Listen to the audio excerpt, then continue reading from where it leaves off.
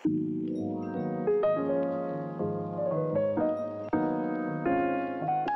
everyone!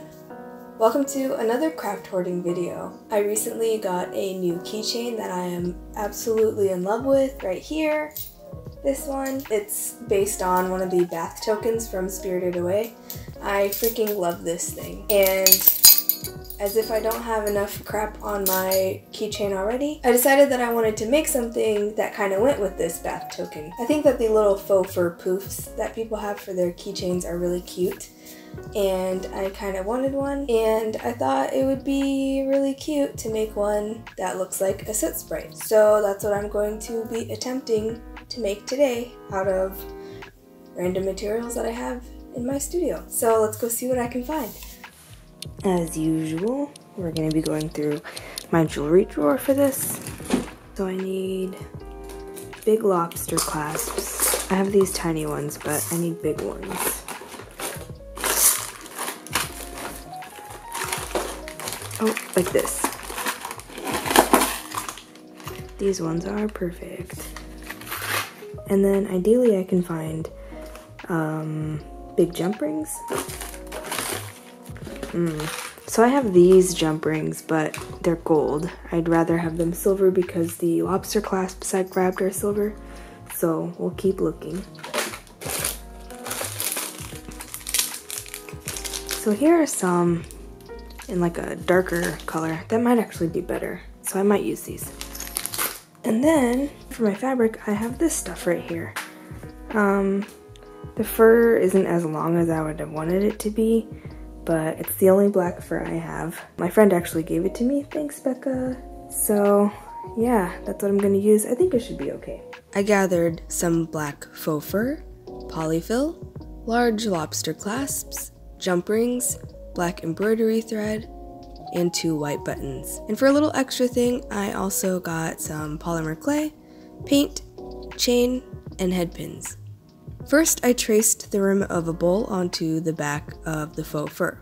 The size you choose will determine how big the puff ends up. This bowl was about 6 inches in diameter, and the puff ended up being about the size of a racquetball. And if you don't know how big a racquetball is, that's a little bit smaller than a tennis ball. Then I cut it out.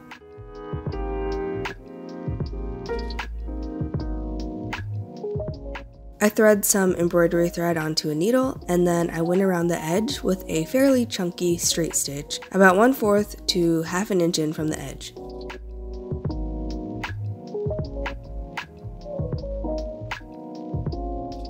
Once I made my way back to the starting point, I pulled the ends to start bringing the edges together. Once it was in sort of a cup shape like so, I stuck in some polyfill. I put about a handful, I believe. Then I continued pulling the embroidery thread, and once it was totally closed up, I secured it with a knot. And I actually wasn't satisfied with how tight I made this. There was still about like a pea-sized hole. So I went through and added a few stitches going from one side to the other, pulling it tight to get it to close all the way.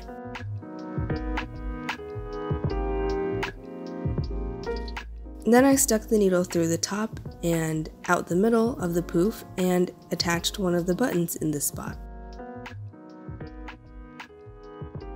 Then I added the other button right next to it and threaded the thread back up to the top of the poof. The other end of the thread was still sticking out of the top, so I threaded that through the needle as well, and then I threaded on a big lobster clasp and tied that down to the top of the poof. Then I stuck the needle through the top and out of the bottom of the poof and cut the extra thread off. To finish this guy off, I drew pupils on the eyeballs. Initially I used a marker, but that didn't work so great, so I went back and used some black nail polish.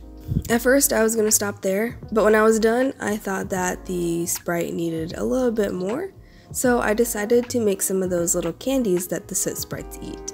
The easiest thing to use was polymer clay. I have this white clay that I tried to color initially with some alcohol-based markers. I took a chunk of clay and flattened it out, dabbed on the color, let it dry a bit, and then folded it over a bunch to mix the color in. This worked out alright. I ended up with some pretty pastel-ish versions of the colors that I wanted, and if I kept doing this process, I probably could have gotten the more saturated colors I wanted, but I felt like it was going to take too long, so I figured that I could just paint them after I baked them. But anyway, I shaped these chunks of clay into the candies. I couldn't get the shape totally right, but I did the best that I could. I stuck a head pin through them in the middle and then baked them according to the instructions. Like I mentioned before, since I wasn't happy with the color, when they were cooled off, I painted them, and then when they were dry, I dipped them into clear Sculpey glaze. I topped off as much as I could, and then I brushed off the excess and let them dry. Once dry, I twisted the ends into loops, and then cut off the extra wire. And then I stuck all 3 of these onto a big jump ring, threaded a chain onto that, and then attached the chain onto the lobster clasp on top of the poof. I kind of just eyeballed how long I wanted the chain to be. And once that was done, the poof keychain was complete. And then all I had to do was attach it onto my keys.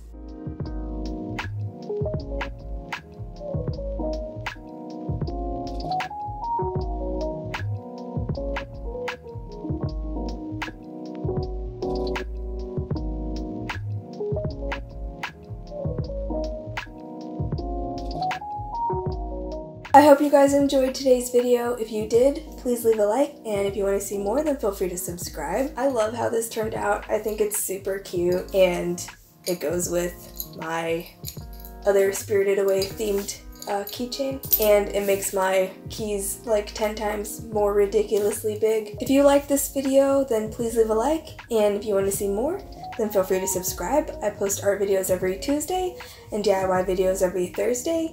You can follow me on Twitter, Tumblr, Instagram, Pinterest, Snapchat, and Twitch, and I'll leave the information to those down below. Thank you to my patrons for helping me produce this video. If you are interested in becoming a patron or just learning about what Patreon is, I'll leave a link to mine right up here and you can go check it out. If you have any questions or suggestions for future videos, please leave a comment down below, and I'll see you next week.